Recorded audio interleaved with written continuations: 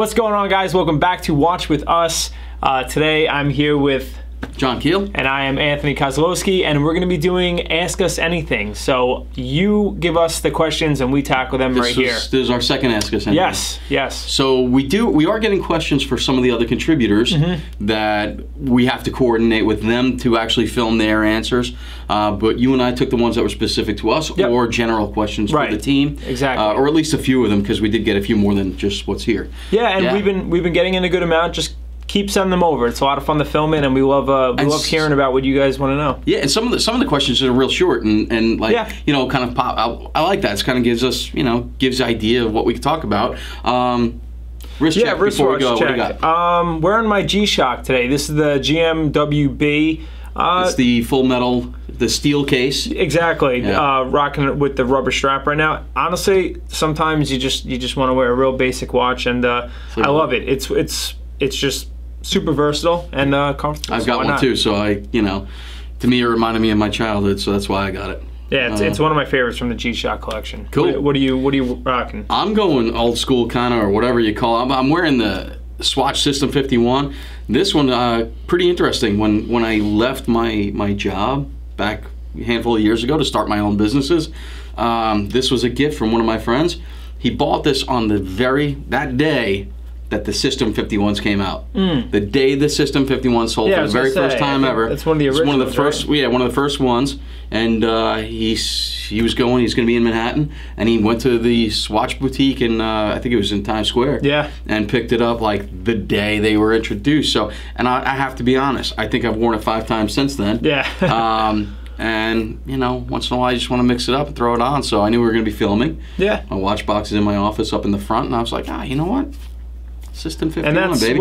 It's automatic. It's like 100 hours power reserve or something crazy like that. It's all assembled by machine. 90% of the movement's plastic. It's bizarre. Yeah, it's a very cool. Like $100, something like that. Yeah, it was 100 change, I guess. I don't know, somewhere around there. Cool. I didn't pay for it, but yeah, it's neat. It's neat. It just goes to show you that, like, you know, guys who like watches that are super expensive, not so expensive. And it's funny that we both wore kind of like a little bit lower on the lower end of what we normally wear, but we didn't even plan that. That's pretty interesting. If you're a watch guy, I think you can appreciate any watch. It doesn't matter if it's $100, $50, or 50,000. Unless you're a watch snob. Which we don't talk to those guys. We do, but we're just, you know, we pretend to be nice. Yeah, so we have a couple questions here that we have on a notepad up here in front of us. And, you know, let's jump right into it. Yeah. With one of the more in-depth questions, I believe. This is coming from Eric. And he asks about the shortage of certain watches and brands. Right, mainly 3 brands. What he's asking about is the sport models from Rolex. Right. The sport models from Patek. And stainless steel pieces from AP. And AP, the Royal Oaks and the Royal Oak Offshore. And his question is basically, do you think this is going to continue? Do you think, you know, what do you think the future of this is? And you know, with my first thought was the values of them, right? We've spoken about this before. You know, the values have just consistently gone up and up and up and up. And that, I think, coincides with the shortage of them. Right, but I must say in the last few months I've seen a lot of the prices they're a bit stagnant now. Yeah. I think a lot of people are they've gotten so high, if they have them, they're deciding to sell them. Or they're just tucking them away. They're starting to come down a little bit. I mean, still, 5711 selling for, you know, $60,000, $65,000. That's over 200% of its value. So it's a bit crazy, but obviously, I've said numerous times I work in the industry. I did just attend a Rolex training, and I was told by Rolex that they increased production this year. Okay. But the demand is so much higher than their production that's why it's not being met. Yeah. And even if they increase production, let's just say 3%, if you spread it out through every model and every style, how many extra watches are you getting? It's really not all that many. Especially in your state or your country. Or, through your authorized dealer. Right. And I think the same thing goes with Patek and with AP. Whether they increase the production or not, I don't know that. Right. But I think my theory on this whole thing, I've been saying this for at least 15 years. And back in the day, we used to call it the Daytona effect, where basically, you know, the Rolex, in particular at that time, they know they can sell X amount. They're going to manufacture Y amount. Right. Then they're going to keep the demand much higher than the supply, which is basic economics, and it's basically going to create those waiting lists and things like that. And I think these are the three brands in the industry that are doing it correctly. Well, as frustrating as it is for guys like me and you and everybody else who wants a watch from them, and again can afford it, but just can't get their hands on one without having to pay exorbitantly higher than list. Well, I know Terry Stern has went out and said from Patek Philippe that he doesn't want to be a one collection brand like other brands out there, so he purposely makes less Nautilus and Aquanaut models. Because he wants to push the Calatrava and the complications and things like that. So that's why you're seeing less of those models. But then there's brands like Rolex, which we all know produces 1 million watches per year or more. The problem with that is allegedly. The problem with that is it all started years and years and years ago with the Daytona, but it's become almost like a trickle-down effect now where you can go into any retail space that's authorized to sell Rolex and you can't even find a date just with the steel bezel, not even a white gold bezel, in 41 millimeters. And that one shocked me when you said that, because to me, personally, not knocking anybody who likes them, the date just is a dog. There's nothing appealing about that watch to me. At this particular day in my life, you know, ask me again in 5 years, I don't know, it'll be different. That was a watch, that was one of the few watches from Rolex that I know in the past retailers were discounting. They were moving them. They were moving a bit on that. You know, you're not getting really a discount on a sub or because Daytona. They typically didn't sell. Right, but now, you know, it's the people that want to get any Rolex, they're just saying, I'll just take anything, and it's gotten so bad that there's nothing left in stainless steel in the men's collection. And what's interesting with Audemars, with AP, Audemars Piguet, many of you may or may not know, over the last 2 years have closed, at least here in the United States, have closed the majority of their authorized retailers. They're going boutique only. I think last I read they're only in 6 retail spaces right now in the U.S. that's not authorized to become a boutique. Where 2 or 3 years ago there was at least 40 or 50 retailers. So they've closed 30 or 40 retailers. I mean, one of the retailers I'm very friendly with has been an Audemars Piguet retailer since the mid to late 70s. Wow. 1970s, and they got closed. So AP is moving away from being an authorized retailers to boutique only, with the exception of very, very few. Right. And they will literally control their own market. And they also cap their production. So they do not make over 40,000 watches per year. That is their cap, and they're going to stick with that for the next few years. Right. And, you know, at the end of the day, again, I said it before, I'll say it one more time. As frustrating as that is for me, for you, and anybody who's a potential buyer, which I'm not at the moment, but for somebody who's a potential buyer of a steel Rolex and AP or a steel Patek Philippe, it's frustrating. But that is what makes them one of the hottest brands. Each one of these guys, one of the hottest brands in the industry right now. So good on you, AP, Rolex, and Patek. Yeah. Right? So that's our thoughts, I guess. And I guess in terms of where we think if it's going to get better or worse, I mean, I honestly don't know. I think it's probably going to be like this for a little while longer. If not a bit longer. In my opinion, I don't see it changing at all. I think they've found their formula to sell every piece they make or close to it, and that's what they're going to stick with. So I don't see it changing. Yeah. Yeah. So this next question is from Chris, and this is for you, but what drew you to micro brands? It's kind of interesting. So again, you know, getting into how I got in the watch industry, we spoke about that at another point, but I've been in the industry for quite a long time, almost 20 years. Most of that time I spent in high-end. In 2014, I left my day job, I left my paycheck, and I went off on my own as an entrepreneur, and I sold the majority of my collection. And at this point, I really wasn't familiar with micro brands, albeit maybe 1 or 2 or 3, but I didn't know they were micro brands. And then what happened was I sold most of my collection to fund my new business and my life, and raised quite a bit of money, but then I still had the desire to buy watches. Sure. So I ended up falling into a couple of micro brands online. I bought a handful, and I'll tell you, it's been love ever since. And you know, it doesn't mean I don't still love the high-end stuff, because I do, and I'm actively looking for a couple of high-end pieces, not super high-end, but you know, non-micros, and I still love that. I still love the G-Shocks and the Swatches, but micros have really, micro brands to me are really cool. You get to deal with some really fantastic people who created these brands. They're in very low production. They're very affordable. And if you choose the ones right, they're amazing quality for the price. Yeah, you're getting great materials at a much lower price point. Yeah, well, you're getting 316L stainless steel, sapphire crystal, 300-meter water resistance in some cases, automatic movement, albeit they are usually Miyotas or Seikos or something of that nature. But to be very honest with you, I prefer a Miyota movement over an entry-level ETA, to be honest with you. And I know you guys might think I'm nuts for that, but they fail less. They're as accurate, and yeah, so that's how I got into them. Yeah. Cool. Yeah.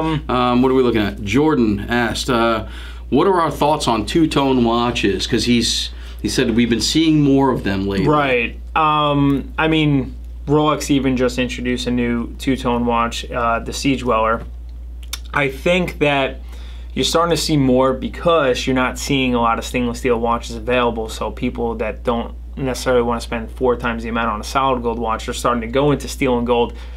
Personally, I'm really not a fan of steel and gold pieces on a steel and gold bracelet, but I think some of the steel and gold pieces out there on the strap I kind of like. Okay. And then the new Rolex root beer, they call it, that is one of the first steel and gold pieces I've seen that I really like, and I think it works well. I don't know if it's because it's rose gold or ever rose and stainless steel. I think that works really well compared to the yellow. Yeah. But yeah, I'm in between. Okay. I don't like them. Simple as that. And I didn't like them when they were super popular back in the late 90s and all through the 2000s. That wasn't just not my style. A big part of it too is I'm pretty pale, and gold on my skin looks awful. The one thing that I think there's one that stands out that I actually kind of dig a little, but it's not steel and gold. It's steel and bronze, which is the Oris 65. Yeah. No, not the Diver 65, is it? They make yes, the Oris Diver 65. And don't they make it in a chronograph? Yes, they do, I believe. But when we saw that at Basel, I really dig that one. For some reason, I thought it looked good, albeit I wouldn't probably. Sure. I probably wouldn't wear it. Although, if you think about it, that bronze will patina really nicely. Right. So if it was stainless steel and then that patinaed bronze, I might dig that. I don't know, but personally, as a rule, it's like my pet peeve of the bubble on a crystal. Sure. I probably, at least for the foreseeable future, will not wear a bubble on my crystal, nor will I wear a two-tone watch, and it's just my personal preference. I think in terms of two-tone, I actually like when they're brushed a bit better than high polished. Yeah, I think, well, yeah, I can see that. AP makes some nice steel and gold pieces now, and it's all brushed, and I think it works a bit better than when it's high polished. Yeah, it's just never been my thing, and I can appreciate them. Just hasn't really done anything for me, but they are. I do feel like there are more two-tones coming in. And you know, it's so funny. I've never really liked gilt dials either, and people love gilt dials. I like a gilt dial. Just not my thing. Yeah. I can't explain it. I don't have a reason, guys. It just is what it is. But yeah, I have been seeing more and more versions of two-tone, whether it's ever rose or whether it's gold or yellow gold or even bronze. Yeah. I do think it's making somewhat of a comeback. It's not my thing. Zach, easy question. This is exactly what we're talking about, guys. What do you prefer, bracelets or straps? And there was a short follow-up. If you like bracelets, what type of bracelets do you like? And if you like straps, what kind of straps? So I guess that's just to add on. What do you got? What do you like? You have both. You have strap watches and bracelet watches. I do, but I think I'm still more drawn to straps, I think. Okay. I would say probably like just like a distressed like leather strap. Like one of my favorite watches is I own a Panerai, and I just love like just like a beat up leather strap that can be a brand new strap, but it makes it look like it's weathered and old. And used. Yeah, I really like that a lot. I've kind of got into NATOs too. I have some vintage pieces like you know, pretty affordable vintage stuff that I throw in a NATO strap, and I kind of like the look. Yeah. Yeah. So of the two, I'd probably go more towards straps, and I would say just like a leather strap, and there's so many great aftermarket strap makers out there. Unbelievable ones. And Brad on the Budding Watch Enthusiast for the Watch With Us channel did a strap video. He did, yeah. Recently. It was a great video. We'll put a link in the description for that. But that was pretty interesting because I learned about 1 or 2 different strap companies I'd never heard of, and I actually went and bought 1 or 2 straps from them because of that video. So I'll put that link in below. And you know, me, I don't think I've ever really worn a watch on a bracelet for more than a half a day, ever. I'm not a bracelet guy, to be really honest. I think, to me, it's uncomfortable. Especially in the summer. Yeah, I mean, to me, anytime. It's funny because I have Speedy that. Okay. The bracelet's darn near brand new. The watch is from 2005. The bracelet's darn near brand new. And there are times I look and I say, wow, I really should be putting this on the bracelet. I'll put it on. I'll wear it, put it on, come to work. Right. By noon or 1 o'clock, the watch is off my wrist and sitting on my desk because I don't find them comfortable. Right. So that's my rule of thumb. And as far as types of straps, it's funny because I'm like a seasonal person. So most of the summer, it's either NATO or rubber. And then once we start getting into the fall, then I find I even put my divers on a leather. Okay. I like leather straps. I think if I had to pick one over the other, I like leather the best. Mm-hmm. But summertime, I like NATO and rubber because I could just jump in the pool, jump in the ocean. I don't ever have to worry about taking it on and off or what I'm doing to it. So it's seasonal for me. Mm. Yeah, so there we go. I also think it depends on the brand as well. Like, there's some brands that just do a bracelet really well, and there's some that don't. Yeah. Panerai, not really known for their bracelets. Not a big fan of their bracelets, right, exactly. And the funny thing is, I love the way a mesh bracelet looks. Mm-hmm. I can't stand wearing them. Yeah? I can't stand wearing them. Breitling actually has a very comfortable mesh bracelet. It doesn't pull on the hair. It's weights pretty nice. It's a nice bracelet. Yeah, I just I think it's a weight thing for me. Mm. The funny thing is too, and this a little off topic, the lighter a watch is for me, the better. And I know that goes against what a lot of watch guys or watch buyers feel as well. But it's just, that's what I love about this. And you like rubber. Sounds like you need a Russia meal. Yeah, well, absolutely. If anybody wants to send one in, please a light watch on a rubber strap. There you go. No, it's funny because we all have our preferences, right? And there's no right or wrong. Right. It just is what it is, and those are mine. Those are mine, and I dig watch on bracelets. I wish I could wear one and feel comfortable with it. I think I might have to power through it for a few weeks to get used to it. So, all right, last question we're going to use today is Artie. I can't read. The future of Tourneau, being that they're bought by Bucherer. Yeah. So, what's funny, because this is not recent. This isn't news. This happened a while ago. I think it's over a year ago. So, so Tourneau, which was the biggest watch chain in the United States for a very long time, was purchased, I feel like it was over a year ago. I think so, too. By Bucherer, who I believe is a German company. I believe so. They also make their own watches, Carl F. Which Carl F. Bucherer, right? Some cool stuff as well. And if I'm not mistaken, I'm just going from memory here, but Bucherer, I believe, was the biggest Rolex retailer in the world. Right. Well, Bucherer also, didn't they release that special edition Tudor Black Bay Bronze with the blue bezel and blue dial? I believe that was just for Bucherer. Maybe. In any case, Bucherer purchased Tourneau, what I feel is a little over a year ago. Mm-hmm. And the truth of the matter is we were all, back then, I know me in particular, I was waiting with bated breath, like, what are they going to do, right? Right. My feeling on Tourneau for a long, long time was they kind of never changed. Right. They operated the same way in 2014 as they did in 1995. And nothing has changed, with the except that they built a website and nothing else changed. And I felt like they were going the way of the dinosaur when it comes to the watch industry. Yeah. Bucherer comes in and buys them, and we were like kind of excited, kind of interested, just to see what happens. And I haven't heard a thing of it since. I think it's because Tourneau is so big. It's probably going to be such a major undertaking. But a year with no news? Yeah, I don't know. They didn't change the name, didn't change the logos, They haven't, as far as I know, any Tourneau I've been to hasn't changed. The structure's all stayed the same. It hasn't been really updated. If you don't read watch blogs or follow anything watches, and you just were a pedestrian person who would walk in and out of a Tourneau, you would never know that they were bought.